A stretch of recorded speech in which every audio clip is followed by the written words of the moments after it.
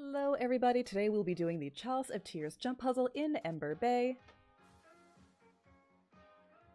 This will be for Living World Season 3. We're going to be at the Castaway Circus waypoint, and we're going to be going up to the Sopor Titanium with Chalice of Tears as our jump puzzle.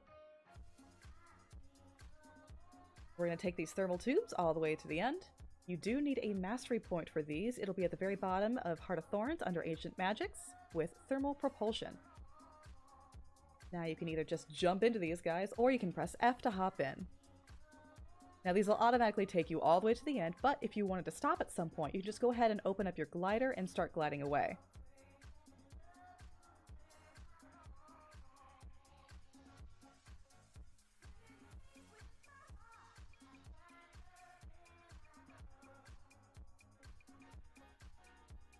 From here, we'll go to the left-hand side. And we're going to aim for this little area over here. Only mounts aren't allowed in this section.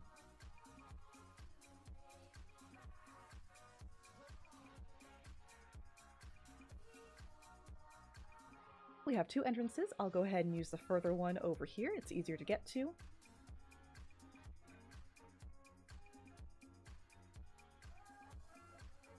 Now we do have this outcropping of rocks to our right-hand side. But just because it's solid rock doesn't mean that you are safe from the lava burning. For some reason, there are some pieces of solid rock that still burn you. I think it's just a bug. It's never been changed. So just be cautious. As you can see here, we are at our very first checkpoint. This says checkpoint start. That means this is the start of the jump puzzle. This is not checkpoint number 1. This just means that if you die before you get to checkpoint number 1, you don't have to waypoint and ride those thermal tubes all the way back. You just automatically start right back here. Now keep in mind, if you waypoint away, you go to, say, a sanctuary or something, or you log out and back in, those checkpoints will disappear and you'll have to come back here for that. You'll want to make sure you kill all of these lava elementals because they will just keep chasing you while you're also in the lava. And no matter what, you'll just end up dying. But the handy part is, as long as you're in the volcano, when you die, you just respawn. And you'll always respawn at your most recent checkpoint.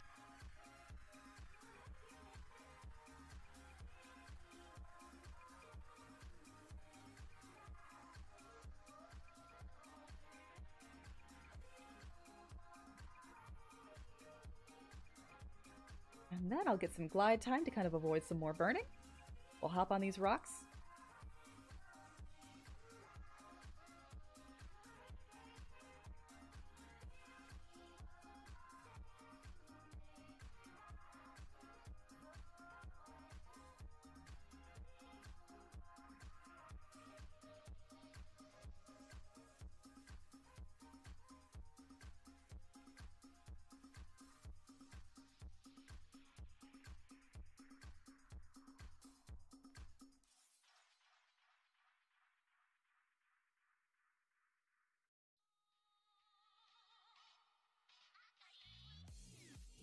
And voila! First checkpoint. This is your very first official checkpoint. There are 4 checkpoints in total aside from the start.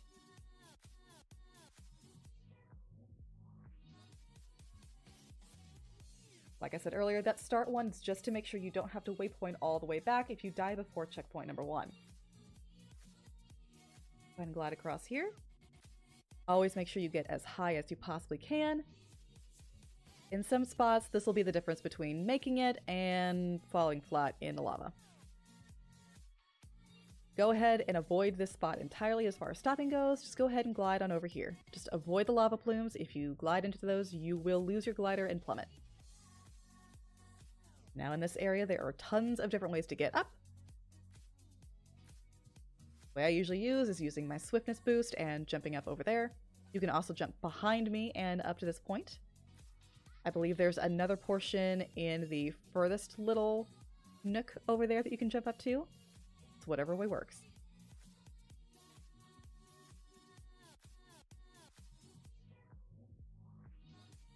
Now from here, we'll go ahead and open up the prototype position rewinder that you get from the Sandswept Isles. Mark our spot, and go ahead and start gliding. Do not worry about stopping and healing in here, just get to the highest point and glide. Avoid the lava plume again. And you'll want to jump up this one last step.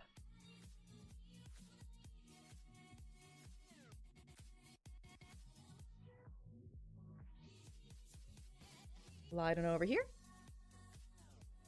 As you can see, I've opened up this chest already. There are a few on the way. From here, wait for a swift boost, and then glide to the right. And boom, checkpoint number 2. From here, you just glide on over to 3. Once again, lava plumes. You have plenty of room to glide to the side.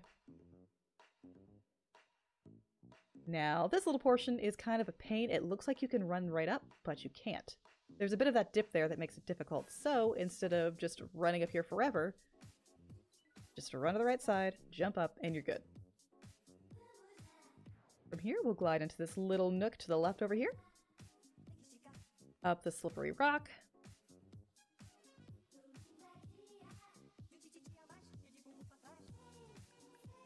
And checkpoint number 3. You'll want to open up your glider early.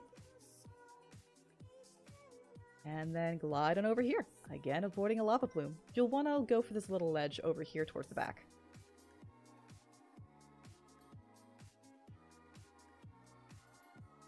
Get to the highest point in this little spot.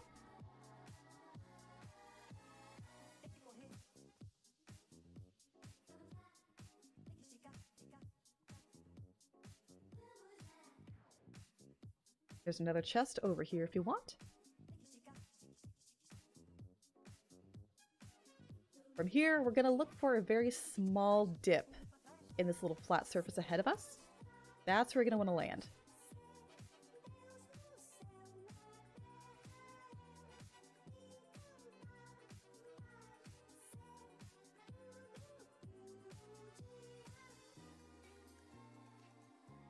And then we're going to attempt to jump up this little rock face here.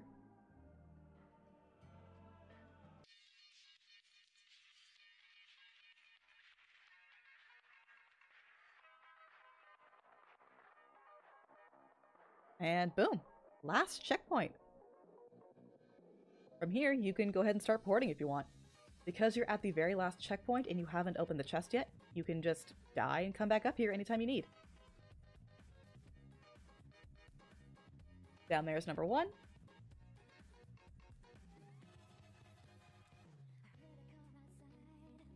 So here's number 2. You can go from here to 2, or from 2 to 1, and get people up to that one. From there, I would open a portal and then continue the normal way to number 3. And go ahead and open a portal there if people really don't want to glide. 3 is technically lower than where 2 is, so you can't glide from 3 to 2.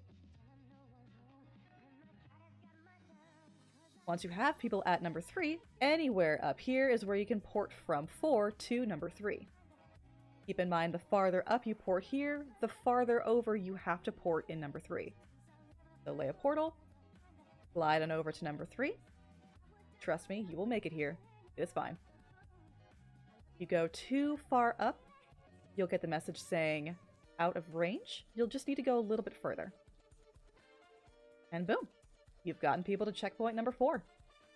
If you ever need to reset, just go ahead and jump into the lava and it'll reset you here. If you want to keep continuing portaling people, just keep repeating the process. In order to continue on, we have 2 different paths here. We have the normal multiple stepping stones, and we have another path that looks like it's not climbable, but it is. After you get over this little hump here, you literally just run up the side.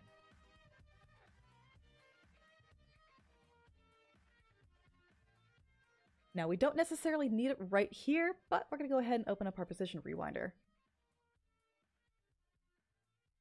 Easy glide over this way. Again, 2 routes. You can billy good up this way from the start, or you can just go on over here. I start over here just because it's a little bit easier for me and it tends to take less time. When you land, you can either jump on up or you can wait for a swiftness boost. Make sure to stop here and go on over here with a swiftness boost. We're going to look for a flat surface over here. And we are going to very carefully jump around these rocks.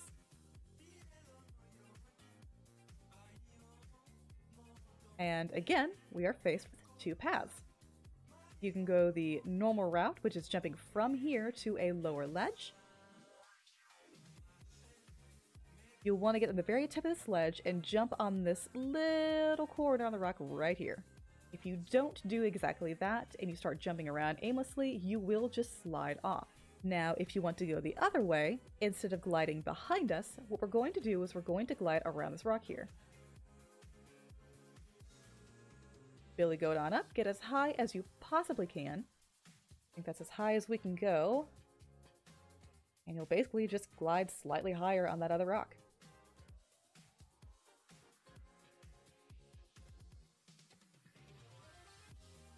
Run up here.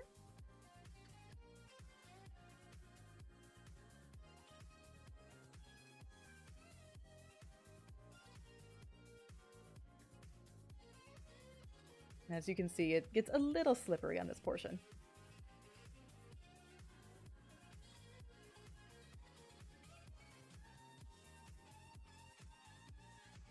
Alright, that across the way over there, that is our chest. So let's glide on over. You'll want to keep your position rewinder handy even when you land over here, because there are still plenty of places to mess up to the point where you can't checkpoint back.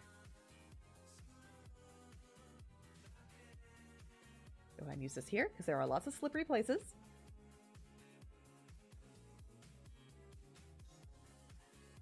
Use little steps as much as you can.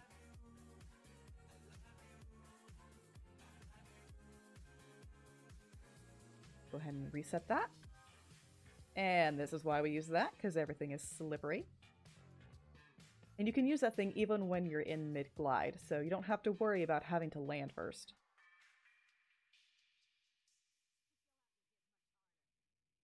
I always jump around that portion because I'm paranoid.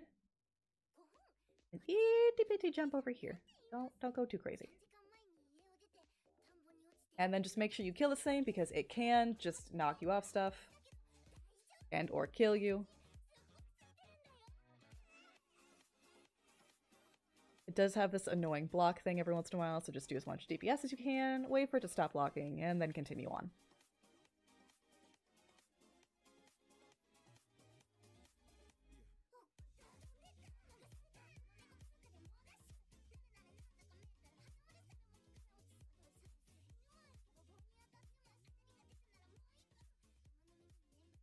And boom!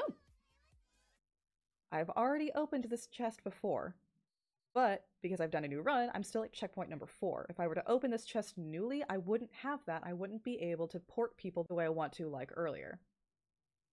Once you open the chest, that's it. You've done it. Good job.